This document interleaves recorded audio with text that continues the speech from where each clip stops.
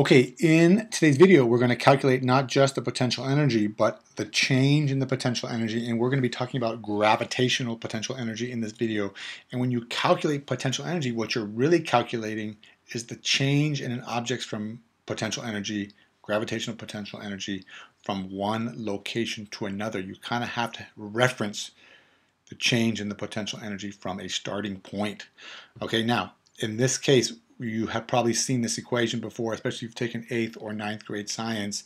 PE equals mgh. I just want to point out that the official symbol for potential energy is not PE. The official symbol for potential energy is U, capital U. I don't know why U, but capital U. And the potential energy is equal to the mass times the acceleration due to gravity times the height of the object. Now, as I just said, usually, not usually, but what you're really calculating is the change in the potential energy. So this is a little bit different, but this is a better equation because we're going to calculate the change. Delta U, this triangle delta, means the change in potential energy is equal to the mass times G times the change in the Y position, the change in the height of the object, because that's really when you change an object's potential energy, what you're usually doing is raising the object up or lowering the object within Earth's field relative to the surface of Earth, and therefore you're changing its potential energy.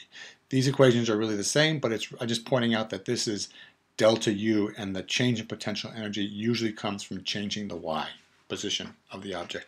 So let's just do that. We have an object right here. It has a mass of 1.5 kilograms, and we're going to first of all raise the object up some height, and that height is 0.45 meters. And you can see I labeled it here change in Y.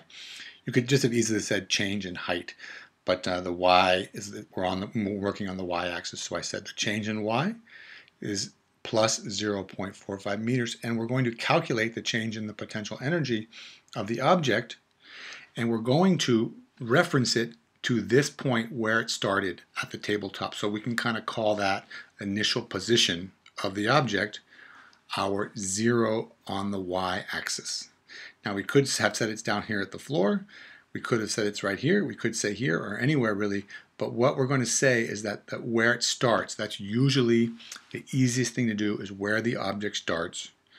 That's going to be our 0 y coordinate, and therefore we can kind of say that it has no potential energy relative to this point, and we can reference our change in y to this point where it started.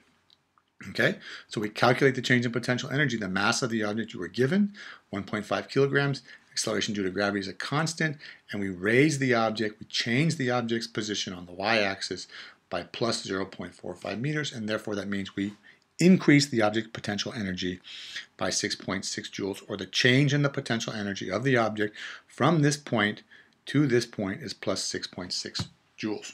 Okay, that's the change in the potential energy of that object. Now we could just have easily have started with the object right here at the tabletop, and in this case lowered it down to the floor. And once again we can calculate the change in the potential energy.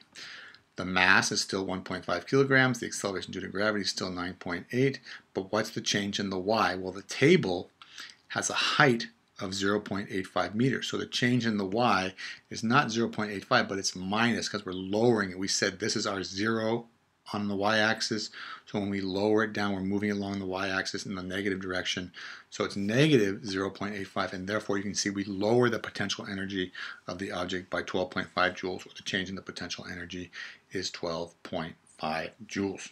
Okay, you can see we always reference it to some starting point.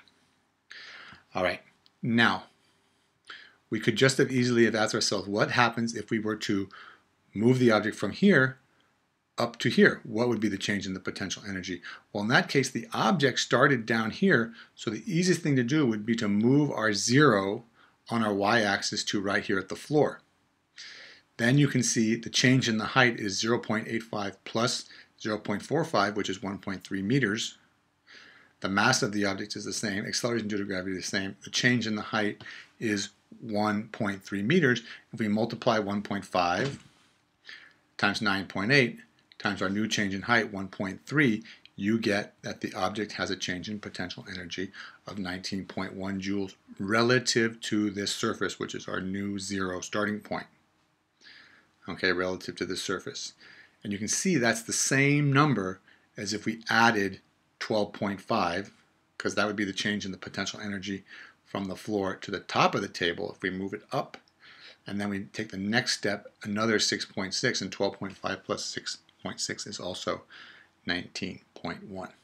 Okay? So that is how you calculate the change in the potential energy of an object. All right? It's delta U equals mg delta y. You just have to be a little careful about what the delta y is. Okay? So think about that. Thank you very much for watching. I hope you found that helpful. If you did, you can give me a nice comment in the comment section below, or even a thumbs up. And we will see you in the next video. Thank you very much.